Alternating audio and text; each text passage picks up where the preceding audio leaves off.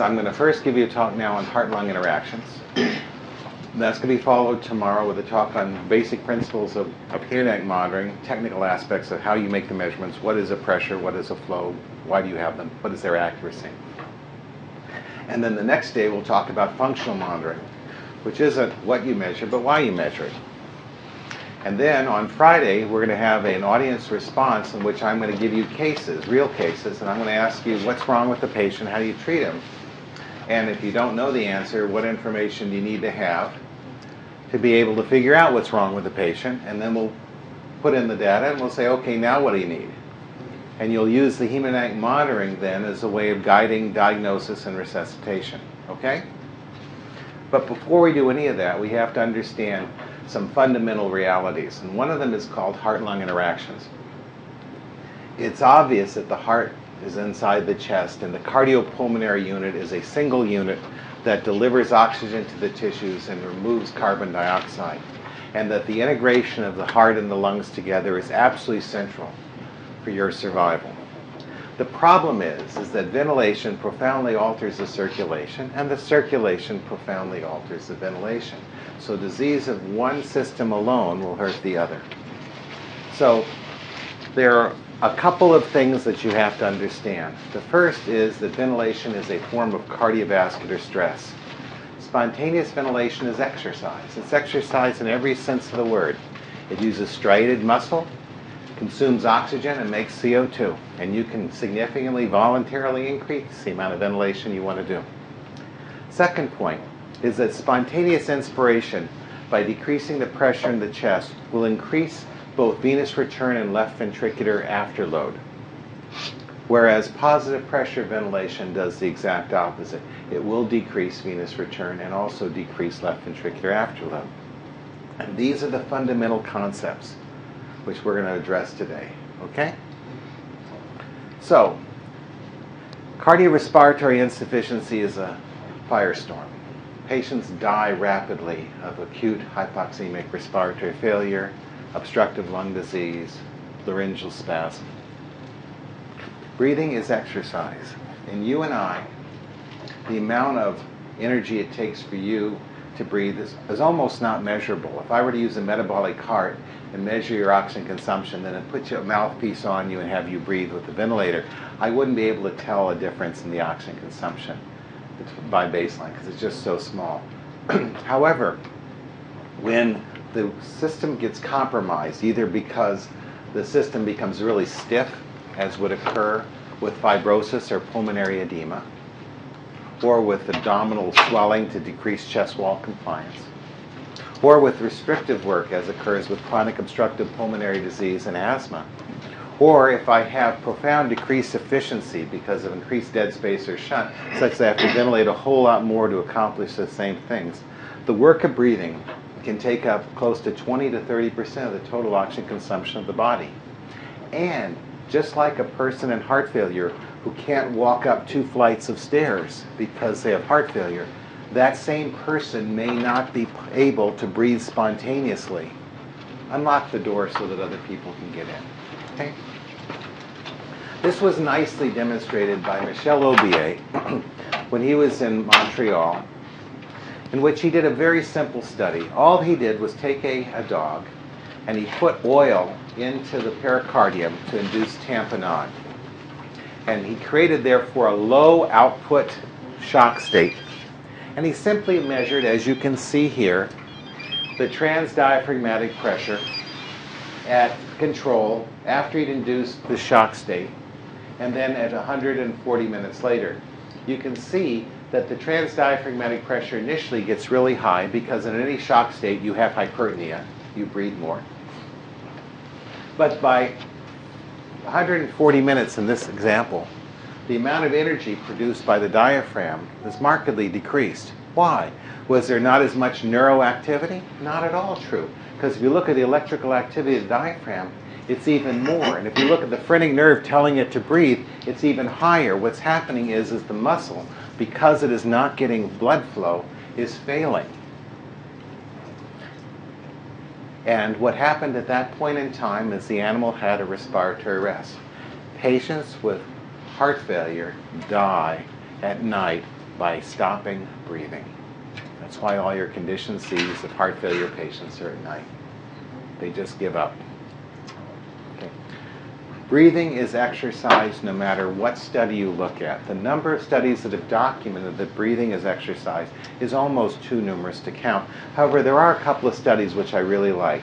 The one by Zev Masinifar from UCLA and the one by Mamal Gibran from Martin Tobin's group in Loyola. What Zev Masinifar argued was that if breathing was exercise, then if you could not breathe, then the body should display a circulatory shock. And I should see that other organs should become ischemic. So what he did is he measured the gut mucosal pH using the PCO2 tonometer, which we no longer have. I don't know why the company doesn't make it anymore, but it was a wonderful device. And he looked at patients with chronic obstructive lung disease and measured the tonometered PCO2 and therefore calculated the pH of the gut mucosa. And he argued if you're acidotic, you're in shock.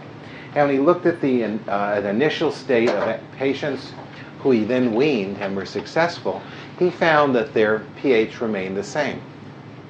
In a group of COPD patients who would subsequently fail but were still on the ventilator at the time he looked at them, he looked at their pH, and though it was still in the normal range, it was slightly lower.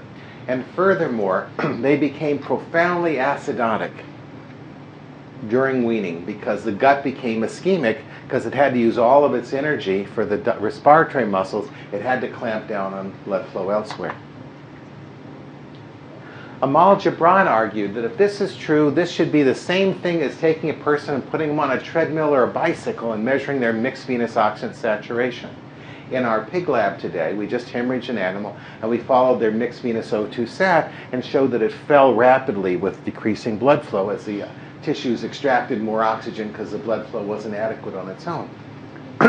She argued that if I have a patient who will have weaning success, I will not see a fall in their mixed venous O2 sat as I go on to wean. But if they can't wean because of cardiovascular insufficiency, their O2 sat will fall. And as you can see, the patients who failed had profound desaturations down to 50%. The reason why all of our hemodynamic monitoring predictive parameters are terrible is because none of them assess cardiovascular reserve. That's why we're stuck with the totally nihilistic approach of doing a spontaneous breathing trial. Because we're saying, we have no idea if you can do any well, so we're just going to throw you in the water and see if you drown. If you don't drown, you can swim. If you can't drown, pick you up. Well, we'll see if we'll drown tomorrow. That is what we do, in case you didn't know. And furthermore, what you could see in the failure patients was their oxygen extraction. They went from less than 25% to almost 40% oxygen extraction in the tissues, which is what you do in heart failure with exercise. Okay. Potentially, therefore, the reason why weaning parameters are so inadequate at predicting cardiovascular success and weaning success is because they do not identify cardiovascular reserve. It has been hypothesized by several people, including myself, that the primary cause of failure to wean from mechanical ventilation is cardiovascular insufficiency relative to the work of breathing needed.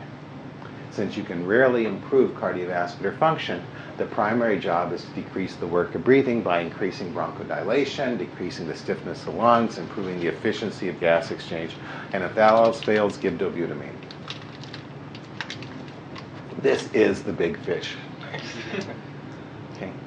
Well, if it is exercise, then you can use it as a stress test, right? You can put a person on it, and the number of studies that have shown that weaning is a cardiovascular stress test, again, is far too numerous to show. But my favorite one is that by Francois Lemaire from Paris, who back in 1988, when I was on my sabbatical in Brussels, with Jean-Louis Vincent, he was there working with a guy named Warren Zapol. We got together a couple times for dinner. It was nice. And he argued that, in fact, if the reason that patients fail to wean, they should have marked demonstration of cardiovascular insufficiency. So he looked at the data, and this is the original slide of his presentation at the ATS of his abstract.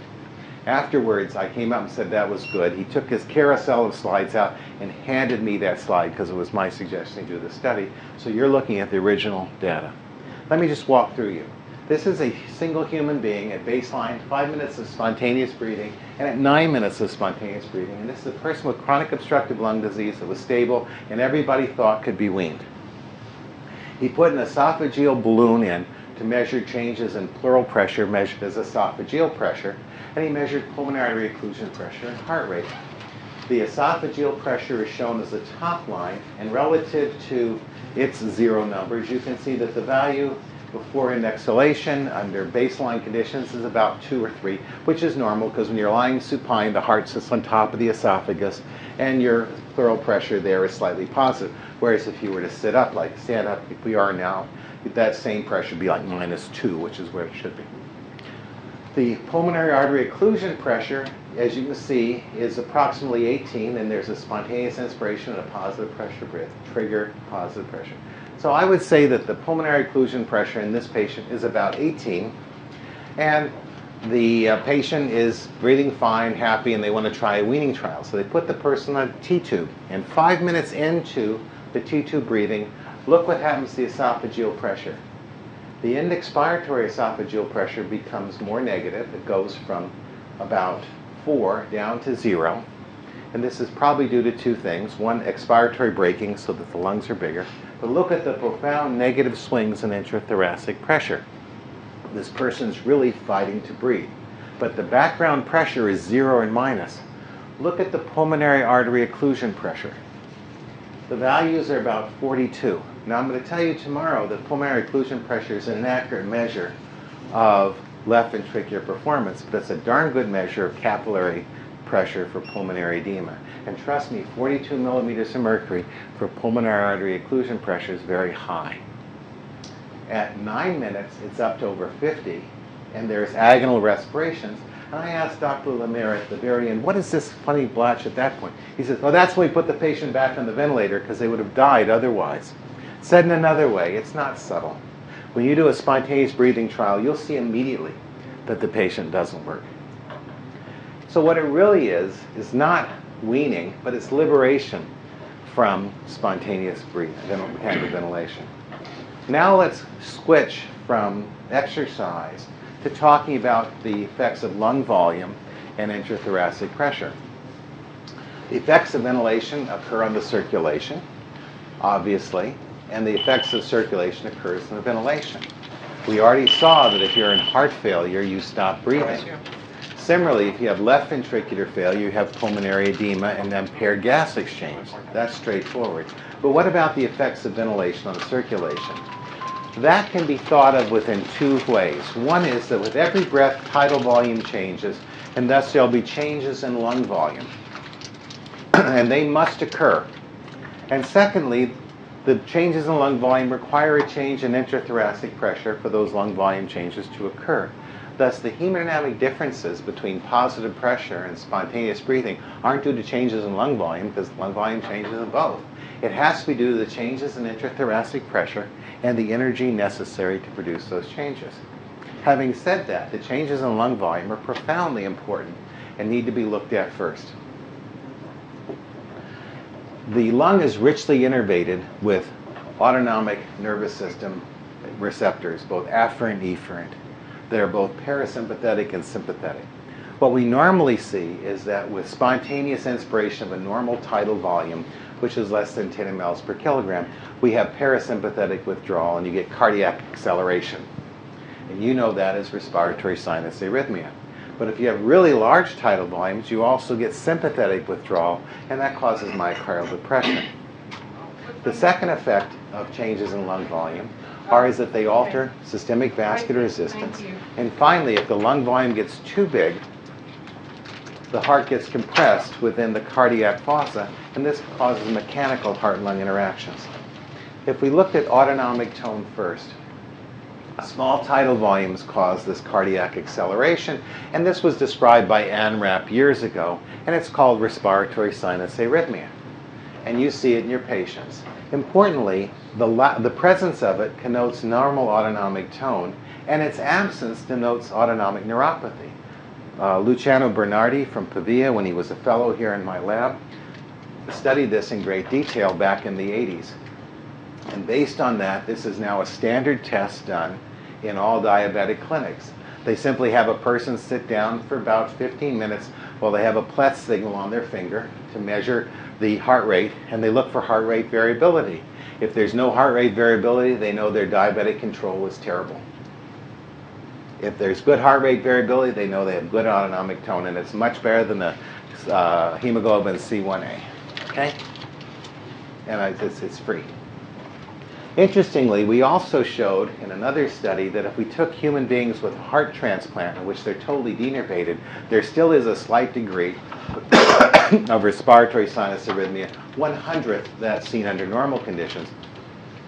And this almost assuredly represents the fact that with inspiration, you're increasing the volume in the ventricle and the atria, and it just takes a little bit longer for the heart to contract. But most of the respiratory sinus arrhythmia is totally due to autonomic tone. Unfortunately, with large tidal volumes, you get inflation and vasodilation, which is easy to show in anyone who's on cardiopulmonary bypass in the OR. Take any patient you got on bypass and just inflate the lungs. Even though the cardiac output remains constant because they're on bypass, blood pressure will immediately fall. It's really easy to show.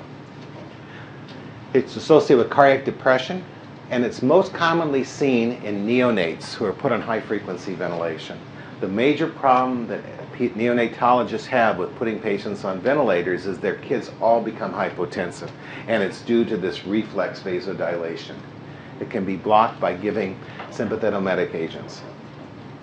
Well, inflation-induced humoral stresses also occur, and what ends up happening is with inflation you get a release of cyclooxygenase responsive agents that cause both vasodilation and negative inotropy. And if you simply give ibuprofen to people, it goes away. So there's a profound autonomic and from the smooth muscle cyclooxygenase limited lipid mediated vasodilation, which is seen within mechanical ventilation.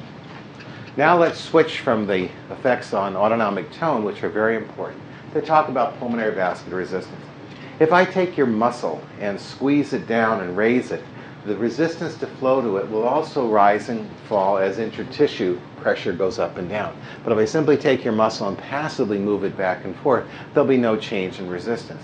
So the resistance has nothing to do with what you did with the muscle's length. It has to do with the tissue pressure inside it. Is that point clear?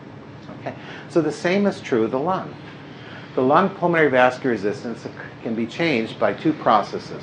One is by active changes in tone, alveolar, big A, O2, and pH, by a process called hypoxic pulmonary vasoconstriction, and by mechanical compression of the vasculature, which has been shown almost 50 years ago. And finally, autonomic tone. Hypoxic pulmonary vasoconstriction is an interesting concept. You, as you sit here right now, your pulmonary vasculature is actively vasodilated. You are essentially releasing nitric oxide. It's like you get a nitroprusside infusion continuously. You are actively releasing nitric oxide right now into your pulmonary circulation from your pulmonary arterioles. And this is keeping that whole area vasodilated. And it works on constitutive nitric oxide synthetase that's always there, but it requires oxygen. If you don't have oxygen, the constitutive nitric oxide synthetase cannot work, and you don't put out the nitric oxide, and you don't have the nitric oxide-induced vasodilation. So it keeps your pulmonary input impedance really, really low, but it requires oxygen. So it means that the oxygen goes away, you vasoconstrict. You're not really vasoconstricting. You're just going back to your normal resting vasomotor tone. The second thing that happens is an active vasoconstriction, which is due to an NAD/NADH dependent voltage-gated calcium channel. Remember I told you before that all smooth muscle contraction is dependent on calcium availability? Well, it's no change in the lungs as well. It's just that in the lungs and in the kidney, the two organs where when you're ischemic you don't want blood flow, they have a specific NAD/NADH gated channel that opens up when you don't have energy to allow calcium in to cause constriction. And it's the combination of those two things that cause the increase in vasomotor tone. Hope you come back later. It's unfortunate. That's life. Importantly, hypoxic pulmonary vasoconstriction occurs below an alveolar PO2 of 60 millimeters of mercury or with metabolic acidosis. Thus, if you're at high altitude, you'll have hypoxic pulmonary vasoconstriction, even if you're a totally healthy person. Or if you're breathing in low oxygen into a part of the lung because you have a tumor in one area of the lung, so that you're not ventilating that lung, its O2 sat will fall. Now, has anyone here ever seen a person with drowned lung? You know, one lung that's totally closed and filled up, as occurs with people with mainstem bronchial cancer? They walk into clinic. They're not feeling good, but their entire lung is totally filled.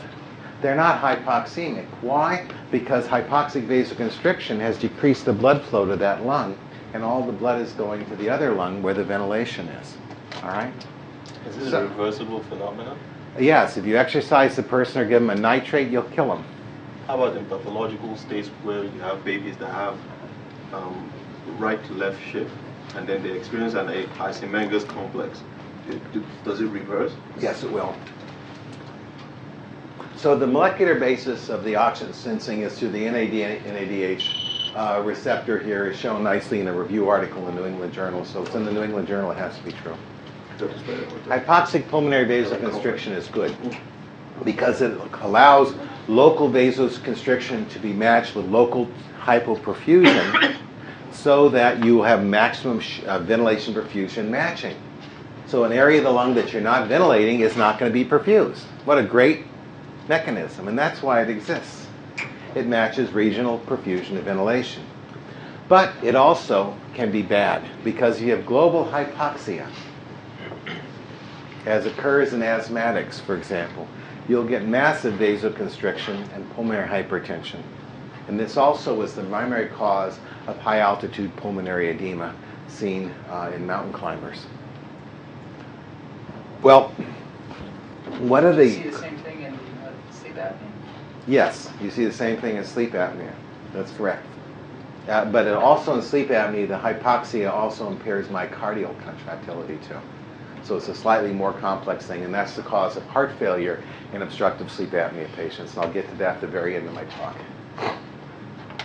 When you think about your pulmonary blood vessels, they live in two different neighborhoods. The large pulmonary arteries and the pulmonary veins, they sense as their surrounding pressure the interstitial or pleural pressure.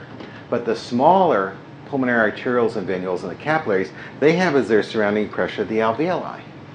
So we call the vessels that sense as their surrounding pressure alveoli as alveolar vessels, and all the rest is extraalveolar vessels.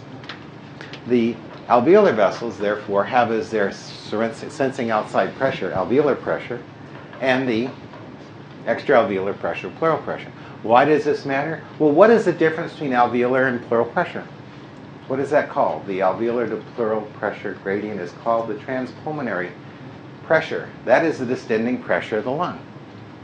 The only way I can increase lung volume is to increase alveolar pressure more than pleural pressure, right? And the only way I can decrease lung volume is if the two get smaller. The pressure gradient determines distension of the lung. The pressure gradient and the compliance of the lung are the only two determinants of lung volume. So there exists outside of the blood vessel an extramural pressure gradient that progressively gets bigger and smaller as inspiration and expiration occurs. You with me?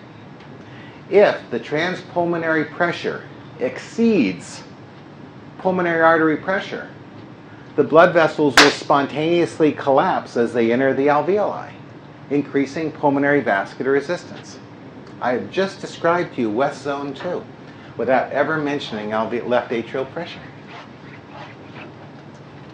So if we were to look at pulmonary vascular resistance in the y-axis versus lung volume from residual volume to functional residual capacity all the way up to total lung capacity, we see that in all people it's a U-shaped curve where the lowest pulmonary vascular resistance we have is at our resting lung volume, functional residual capacity.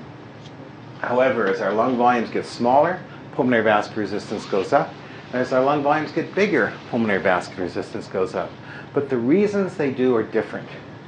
If you were to look at the alveolar pressure, the lung volumes can be as small as you want.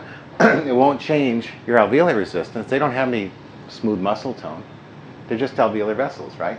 They're capillaries. But as the lung volume gets progressively bigger, the transpulmonary pressure gets progressively bigger, and the vessels get collapsed down. And thus, the major cause of the increase in pulmonary vascular resistance with increases in lung volume is increases in alveolar resistance. Whereas with the extraalveolar vessels at really lung volume, just like the airways are held open really big at really lung volume, the blood vessels are held open because of the radial forces pulling them open. But as the lungs get smaller and smaller, the terminal airways collapse down as you get towards residual volume, and the hypoxia that it is associated with induces hypoxic pulmonary vasoconstriction. Thus, a person in acute respiratory failure who's going to have small lung volumes, their pulmonary vascular resistance will fall as you increase lung volume. But a person with COPD who's hyperinflated, their pulmonary vascular resistance will fall if you decrease lung volume. So will PEEP increase or decrease pulmonary vascular resistance? The answer is yes. Decreases in lung volume below FRC were nicely shown by Hakim many years ago to be due to hypoxic vasoconstriction. And Roy Brower subsequently showed that increases above FRC cause the increase in capillary resistance. So these are the papers that documented what I just told you. Is this important? Absolutely. COPD patients, I think here's rounding at the VA, you know what I'm talking about. They all, when they come in, the chronic obstructive lung disease patients, they all come in hyperinflated and in right heart failure. Well, the only thing that positive end expiratory pressure, otherwise known as PEEP, does is increase lung volume and end exhalation by increasing your transpulmonary pressure. It makes your alveolar pressure larger. It doesn't affect pleural pressure primarily, only secondarily. And therefore, it must increase end expiratory transpulmonary pressure and will therefore increase lung volume proportional to lung compliance. Yes?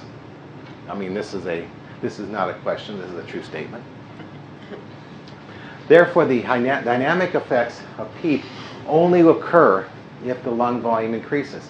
If lung volume doesn't change whatsoever, I can give you 100 centimeters of water PEEP, and I'll see no effect whatsoever on your cardiovascular system. If you don't believe me, anybody here a scuba diver? I am. Anyone else? You guys gotta learn how to get life. Scuba diving is fun, by the way. Every 10 meters down is 1 atmosphere, 760 millimeters of mercury.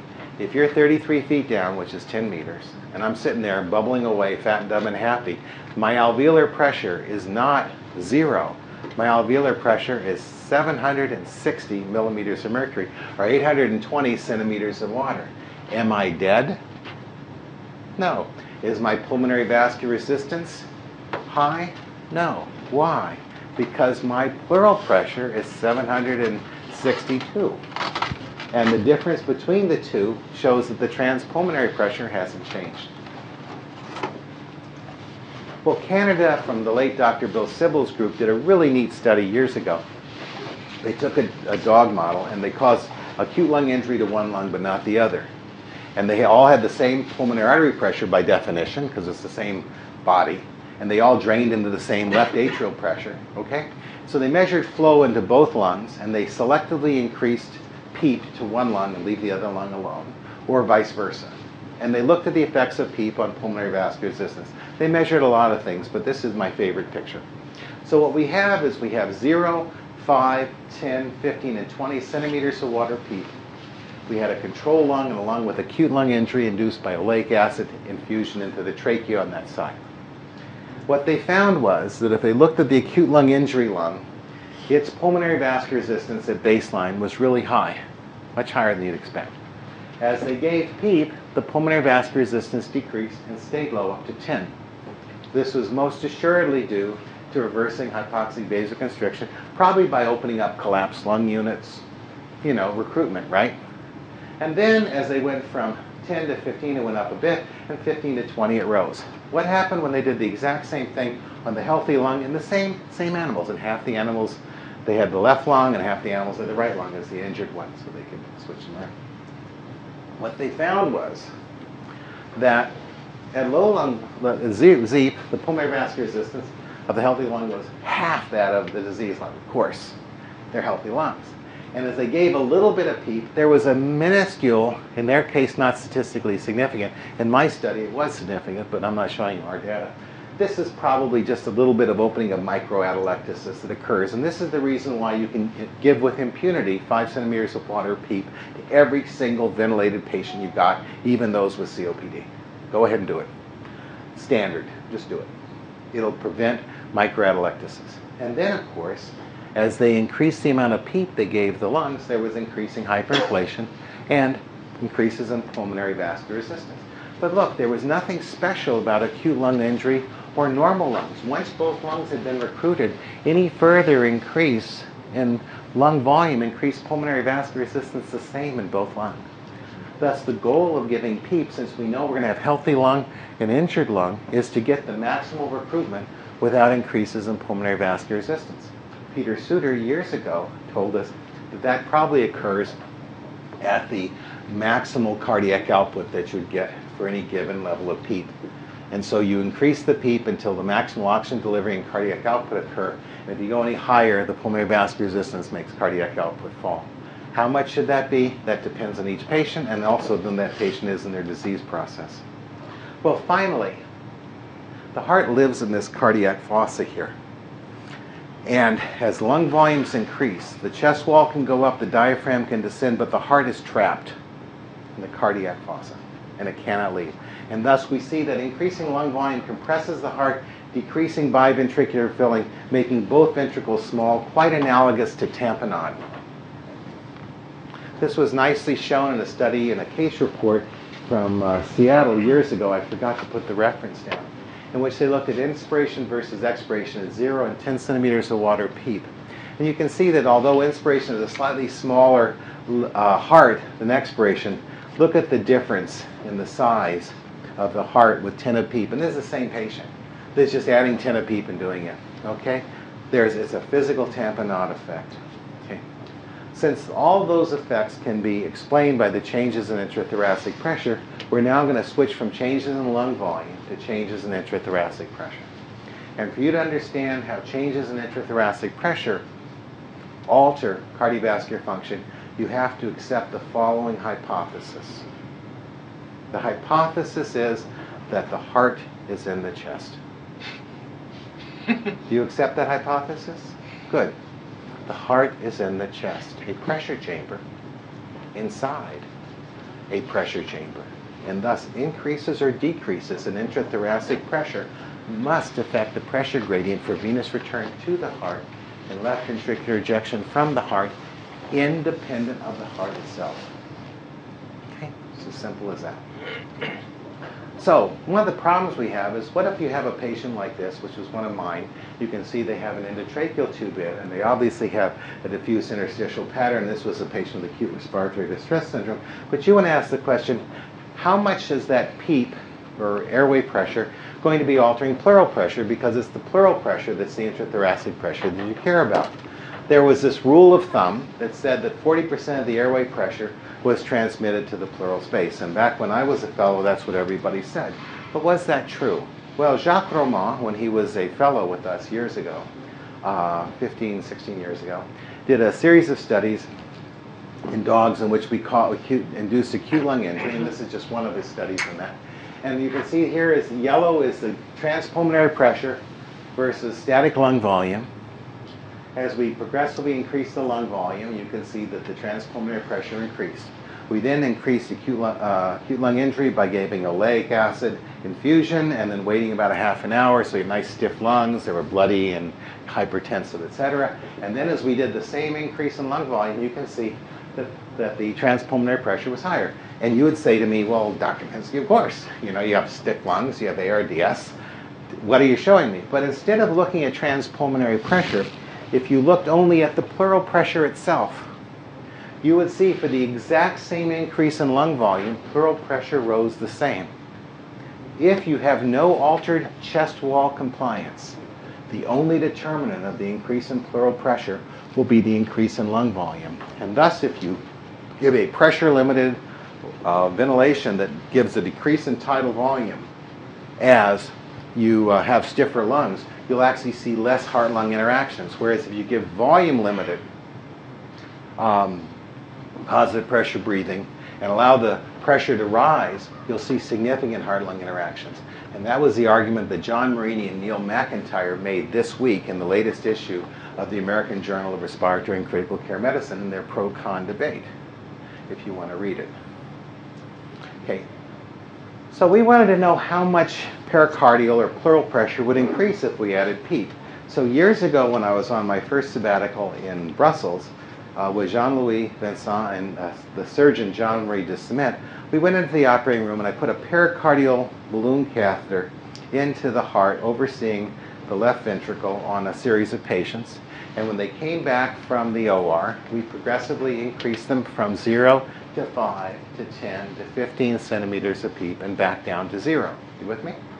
And as you can see, and every patient here is color-coded differently, so you can see them all the same. Yeah, as you increase PEEP, the increase in mean pericardial pressure progressively increased, but look at the variance amongst patients. One patient went from -3 to 0, whereas one patient went from -3 to 5. That's a change of 8. So just having the same increase in airway pressure from 0 to 15 made one go up by 3 millimeters of mercury and another go up by 8 millimeters of mercury. So knowing the increase in airway pressure alone will not tell you the increase in pleural pressure.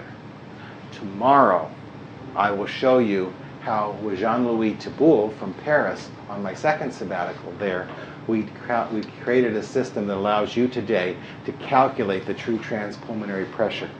And by the way, the technique I'll show you tomorrow is every year on the boards in critical care medicine. So I'm just warning you ahead of time, it's something that you're going to have to know because it's a formula they can test you on. Okay, what is the relationship between airway pressure and intrathoracic pressure? If you have increased airway resistance, your end-inspiratory pressure will overestimate the true pleural pressure, but your end-expiratory pressure will hide the hyperinflation. The mean pressure will probably be the same. If you have stiff lungs, then for the same tidal volume, there'll be, for the same airway pressure, your intrathoracic pressure will decrease less. If you have really compliant lungs, as in COPD, the slightest increase in airway pressure will profoundly increase intrathoracic pressure. And if you make the chest wall stiff, then for the same slight increase in lung volume, pleural pressure will go up a lot. So let's look at how now changes in intrathoracic pressure will affect the pressure gradients for venous return and left ventricular ejection. I think you all remember my lecture on venous return, the effect of circulating blood volume. So if I look at right atrial pressure and I increase it, I look at what happens to blood flow from the left ventricle, I would get this left ventricular function curve. But remember what I told you, that there's also a venous return curve that says as you increase right atrial pressure, that's going to act as a dam to venous return, and that in you and I there exists one and only one point, which is your equilibrium point. Remember that? You and I have one and only one right atrial pressure and cardiac output, which is a function of a ventricular function curve and blood volume distribution. Okay. Well, since the heart is in the chest, increases and decreases in intrathoracic pressure will artifactually shift the left ventricular function curve back and forth like this, relative to the venous return curve. So, let me prove it to you. In 1984, in our lab, using dogs, I split open the chest, put a flow probe on the pulmonary artery, closed up the chest, had the animals recover, and during spontaneous breathing, you can see pleural pressure fell. There was a slight decrease in CVP, causing an increase in venous return. Right ventricular filling pressure rose, and there was an increase in right ventricular stroke volume. See that? We'll contrast that to a positive pressure breath, where you made the airway pressure positive, made the pleural pressure rise as lung volume increased. CVP went up, and because of that, that's a dam to venous return. Right ventricular filling falls, and right ventricular stroke volume decreases. So I'm showing you that as CVP goes down, cardiac output went up. And as CVP went up, cardiac output went down due to positive pressure breathing. So if this is my normal condition, and what I do is I simply have a spontaneous inspiration, boom. I'm going to see the CVP go down, but the cardiac output go up, just as I said. As I swing my my left ventricular function curve to the left equal to millimeter for millimeter equal to the fall in intrathoracic pressure. There'll be no change in ventricular function, and my cardiac output will go up, and that is referred to as the thoracic pump, and that's why spontaneous breathing has a slightly higher cardiac output than apnea. And that's also why in heart failure, the very first thing that patients do is they become hypertonic. Think about it, though, for a second. If that's the case, either an immediate pneumothorax or opening a thoracotomy will abolish the negative swings in intrathoracic pressure, and I will see an immediate fall in venous return, which is true. Decreases in pressure gradient would immediately occur because the right atrial pressure will be decoupled. Okay, as my lung volumes then get smaller, hypoxic pulmonary vasoconstriction will increase pulmonary vascular resistance, and that's why people who come in with a pneumothorax are often in cardiovascular compromise. They're not getting the venous return, and they're in right ventricular failure, and they didn't have to have anything wrong with them beforehand. So this is a pretty slide. This is the effects of spontaneous efforts, including an obstructed breath. At these points here, we have a spontaneous breath. As you can see, spontaneous breath, pleural pressure falls, causes the right atrial pressure to rise a little bit. There's no change in airway pressure. But at this point in the middle, I stick my finger on the trach tube, and I get a boom, a Mueller maneuver. You can tell it's a Mueller maneuver because the fall in pleural pressure is equal exactly to the fall in airway pressure because there's no change in lung volume. The transpulmonary pressure remains constant. But look, with the profound decrease in CVP, there's a massive flooding of blood into the right ventricle. This is the cause of the volume overload with obstructive sleep apnea. So with obstructive sleep apnea, when you have a negative effort, you're going to markedly increase right ventricular volume. If it's persistent, you have pulmonary hypertension. And you also have a hypoxia. So you have an ischemic heart that's pumping against an excessive pressure, and you're volume overloading the right ventricle. And that's the reason why patients with obstructive sleep apnea go on to develop heart failure. And that's also why giving them nasal CPAP reverses heart failure in patients with obstructive sleep apnea. Okay? So we showed years ago when I was at Johns Hopkins that in heart failure patients, immediately upon getting heart failure, this was actually during an angioplasty, so it's kind of a form of heart failure, they have an immediate depth of ventilation. Loaded spontaneous inspirations by sucking in the blood cause pulmonary edema. Inspiratory impedance, where you push down on the chest and then you put your hand on the endotracheal tube just for half a second and then allow it going to make the pressure negative for just a half a second, can double cardiac output during CPR. Okay. Some people have actually suggested that if you can't resuscitate the person in the field, strangle them. Let them breathe against obstructed breaths because it'll increase cardiac output. I do not recommend that you do that. Okay? Now let's talk about why we don't want to have a right ventricle getting really big. And the reason is mainly because of ventricular independence, which says the volume of one ventricle, if it dilates up, makes the left ventricle stiffer.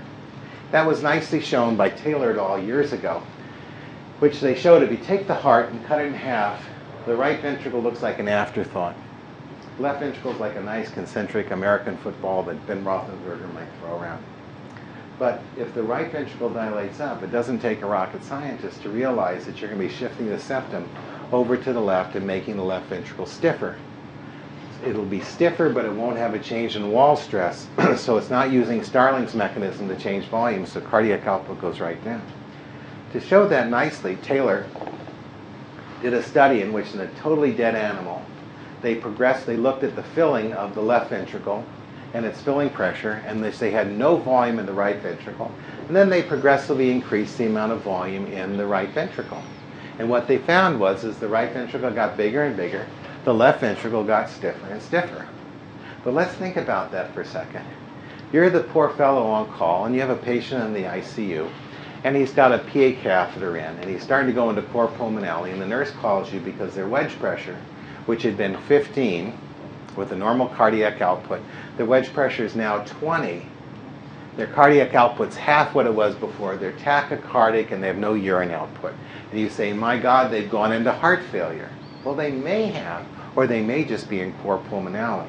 Because as you can see, for the same volume, if you're stiffer, I need a significantly higher filling pressure.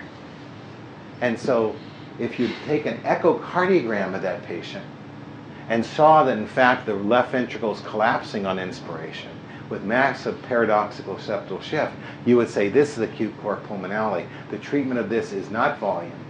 The treatment is either to decrease the PEEP because they are in far too much PEEP, or improve contractility by increasing coronary blood flow. Bell from Obothan's group looked at this as well, and what she did is he took crystals and put them in the heart so that you had an anterior, posterior, septal, and lateral. He looked at the effects of expiration versus inspiration. You can see that with spontaneous inspiration, the septal free wall got smaller, and the opposite occurred with the anterior, posterior. So the heart basically squeezes in with every breath. Okay? So what are the effects of ventilation on the right and left ventricular outputs? This is a paper I published about 25 years ago now. And this is continuous recording of right ventricular stroke volume, left ventricular stroke volume, aortic pressure, left atrial pulmonary and right atrial transmural pressures, airway, pleural, and right atrial pressure. This is a spontaneous breath, and these are positive pressure breaths. As you can see with the spontaneous breath, pleural pressure falls, causes an immediate increase in right ventricular stroke volume, and an immediate proportional fall in left ventricular stroke volume. You see that? This goes up and this immediately falls at the exact same time. What is that? What is that? Poses paradoxes? No, it's pulsive paradox. But what causes the left ventricular stroke volume to fall identical to the increase in right ventricular stroke volume rising? That, my friends, is ventricular interdependence. That's the right ventricle getting bigger, making the left ventricle stiffer, so it gets less volume, and it can pump out. With positive pressure breathing, we see a fall in left ventricular stroke volume, but almost no fall in the right ventricular stroke. The left ventricle only falls much later, after 3 or 4 beats, when the blood flow that was decreased to the right ventricle finally made it over to the left. That's minimal heart-lung interactions. And that's the reason why in 2 days from now, I'm going to tell you you can use pulse pressure and stroke volume variation to identify volume responsiveness only during positive pressure breathing, not during spontaneous breathing. So now let's take a look at the effects of what happens with positive pressure breathing. As we increase intrathoracic pressure, we see that the CVP goes up, but that the cardiac output goes down. So what's going to happen? You intubate a patient, and you see their CVP goes up, but their cardiac output goes down. What are you going to do? You could extubate them. But chances are you put the tube in for a reason. So what you do is you give them volume, right? And when you do that, you create a new venous return curve. CVP goes up even longer, and you smile and you say they're fine. You're right. But watch, now you want to extubate this person. As soon as you extubate them, if they're volume overload, they'll do like Francois Lemaire's patient, and their pulmonary artery occlusion pressure will go up to 40. That's why you always fluid restrict patients prior to extubation, because every patient, when you decrease intrathoracic pressure, will increase their intrathoracic blood volume. And you're going to give them an equivalent of a fluid resuscitation bolus simply by having them breathe spontaneously. Okay? DGIIN described this in 1957, in which he said the primary effect of changes in lung volume and intrathoracic pressure on the cardiovascular function is to alter right ventricular filling, intrathoracic blood volume, and ultimately left ventricular preload by increasing CVP, which is the downstream pressure to venous return. Well, if this is true, Eugene Braunwald, back when he had hair, and demonstrated that if you just give fluid resuscitation or give aramine, which is his norepinephrine equivalent, you could increase cardiac output in animals given PEEP. His study was pretty neat.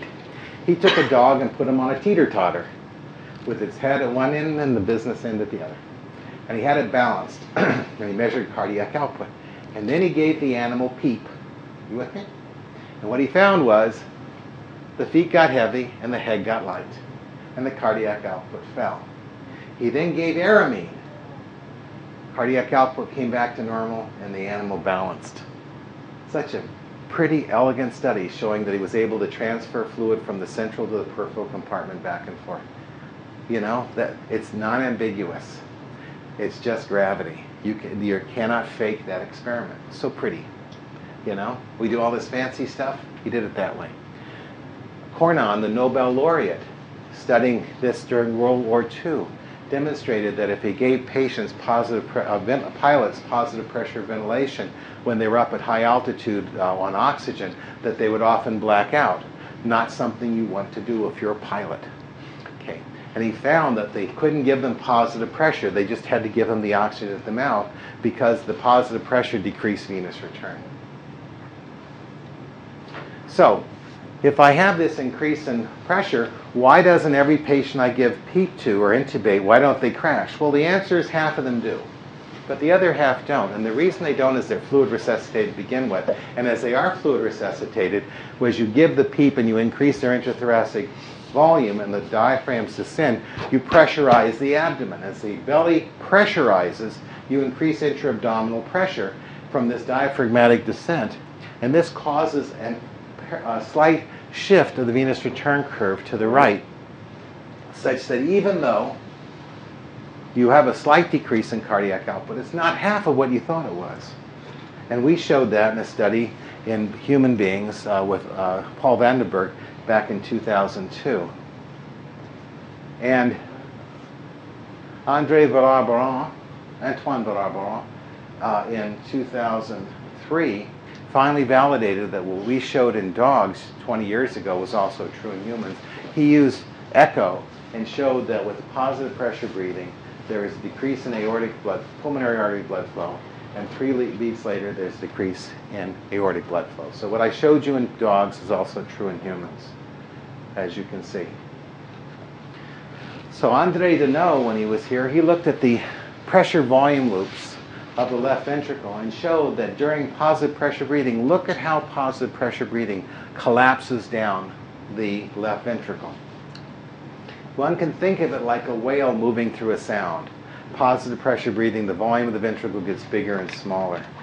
And in fact, in a paper that's coming out this month in intensive care medicine, Jaime Mesquada and Youngoo Kim demonstrated that if you looked at the pulse pressure and the stroke volume of the left ventricle, they always fall right after the positive pressure breath and come as the volume goes further. And if you were to simply take the difference between the right ventricular stroke volume and the left ventricular stroke volume, and if there's more blood going out than coming in, the total intrathoracic blood volume is decreasing.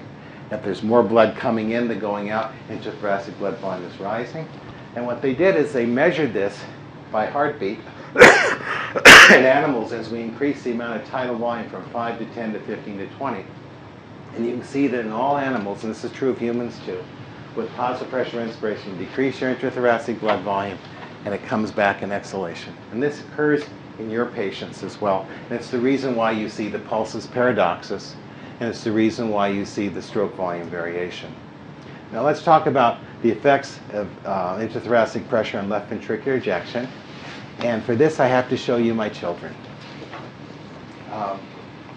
Nobody seems to understand transpulmonary pressure, so I prefer to show you a picture of my children instead. You'll understand it after you see this picture. Okay, trust me. This is Stephanie, Daniel, and Joe. Their transpulmonary pressure is the amount of their height, which is above the surface of water. Do you care how tall my kids are or how high above the surface their heads are? Their height above the surface is their transpulmonary pressure. So their real heights may be whatever, but their heights above the water is their transpulmonary pressure. So I don't care what arterial pressure is, I care what arterial pressure is relative to pleural pressure, right? So for the same arterial pressure, if the pleural pressure is positive, I've got very little arterial pressure. If the pleural pressure is negative, I've got very high arterial pressure, right? You follow? And if Jill stood on a rock, she'd look taller than the rest. So back in 1975 with Andy Buddha, we did a study in which we looked at the effects of negative swings in intrathoracic pressure on left ventricular function in humans. What we did is we had them do a Mueller maneuver, which is inspire against an occluded airway. We made their pressure minus 50. Now watch. If my arterial pressure is 50 and I've got zero pleural pressure, the transpulmonary pressure, the transmural pressure of the heart is 150, yes? If I make the pleural pressure in here minus 50 and I keep the arterial pressure at 150, then the gradient across this is 150 minus a minus 50 or 200. That's the exact same thing as if I'd given a phenylephrine infusion to make the arterial pressure 200, right? So negative swings in intrathoracic pressure should increase left ventricular afterload. And that's exactly what we saw. The right ventricular, the end-diastolic volumes, the end-systolic volumes all rose. Ejection fraction fell within 1 heartbeat of the obstructive left. This is the equivalent of obstructive apnea. The systolic pressure didn't change, but the transmural systolic pressure rose. Subsequently, numerous studies have shown that negative swings in intrathoracic pressure induce acute left heart failure. Why do you think you get so upset with a person with inspiratory wheezing? Because the harder they breathe in, the more the vocal cords come together, and the higher the negative swings in pressure, and they rapidly, within seconds, can go into pulmonary edema and die. Inspiratory wheezing is the thing that scares you more than anything else. Okay. Decreases in intrathoracic pressure will increase left ventricular afterload. We showed that in our New England Journal paper. But then we subsequently showed that if you increase intrathoracic pressure, that would augment the left ventricle. And that's basically the principle that, yeah, you'll be shifting the curve to the left, but if you improve contractility by decreasing afterload, you'll actually see cardiac output go up. Does that happen? Yes. This is an example in a dog with severe heart failure in which we use high-frequency jet ventilation so the tidal volume didn't increase. We progressively increase pleural pressure and airway pressure by binding the chest and abdomen. And as we did, as you see, intrathoracic blood volume decreases because as you increase intrathoracic pressure, you decrease the amount of blood in the chest. That doesn't change. That hasn't changed the world. But look, the stroke volume actually went up because you'd afterloaded the heart. This is no decreased afterload. This is no difference than giving nitroprusside to a person in severe heart failure. If I were to give you nitroprusside, what would happen to your cardiac output? It would go down. You'd crash. You're not at all afterload limited. You're preload limited. But if I give a severe heart failure patient nitroprusside, their cardiac output often goes up. What happens if I give them a whole lot of nitroprusside? Their cardiac output too will go down eventually, because eventually as the preload falls, they won't do well. Okay. Well, we showed that an acute heart failure induced by beta blockade in dogs increases in intrathoracic pressure, increased cardiac output. And then we showed that in patients that were cardiomyopaths, it worked. And then we found that if we can increase the pressure in cardiac cycle-specific fashion in heart failure dogs, we could selectively increase cardiac output. And George Matuszak showed that he could prevent the fall in cardiac output with hemorrhage. And then Keith Stein showed that we could prevent mitral regurg. Increases in intrathoracic pressure decrease left ventricular afterload. Thus, increases in intrathoracic pressure will have different effects on your patient depending on their contractility. If they're normal, you're not worried about that. You're you're preload dependent, not afterload dependent. And if you have plenty of volume on board, you could care less. That's why I can take a patient with severe heart failure and intubate them and give them 15 a peep just like that. Don't even think about it, and they do well. Whereas if I gave a normal person 15 a peep right away, their cardiac output would crash. And that has to do with whether you're preload or afterload dependent.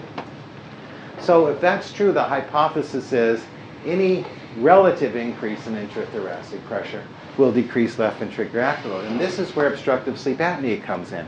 If I can abolish the negative swings in intrathoracic pressure, I'll take away the negative afterload effects without having any decrease in venous return because I haven't made the pressure positive. And the number of studies that have shown that CPAP and BiPAP decrease cardiovascular stress are too numerous to count. As a matter of fact, the American Society of Emergency Medicine now says that the initial treatment for cardiogenic pulmonary edema is CPAP. The initial treatment, not secondary. The very first thing you do is put them on CPAP. You know why? Because in less than 5 seconds, they're getting better. Period. Okay. We're going to stop now. I'm just going to show you some of this data. I'm not going to take it to the final point. But Radisson showed that in patients with acute myocardial infarction, the benefit only occurred when you abolish the negative swings in intrathoracic pressure. And furthermore, if you did that as opposed to just giving oxygen, you improved oxygenation, here shown by the black lines. Respiratory rate decreased. And not only did you have less time with intubation, they live longer. And if this was your mother, would you rather have them in this group or that? Okay, I think I prefer that. At this point, I'll stop. But what I was going to show you, and I'm not, is that if you were looking at the myocardial oxygen consumption, just like I showed before in my lecture on left ventricular performance, if I take away negative swings in intrathoracic pressure, I also decrease myocardial oxygen demand by taking away the pressure needed. And thus, one of the advantages of giving that mass CPAP to the person with acute cardiogenic pulmonary edema is you decrease the myocardial energy needs in a person with coronary artery disease. And that's the second benefit of it. Okay?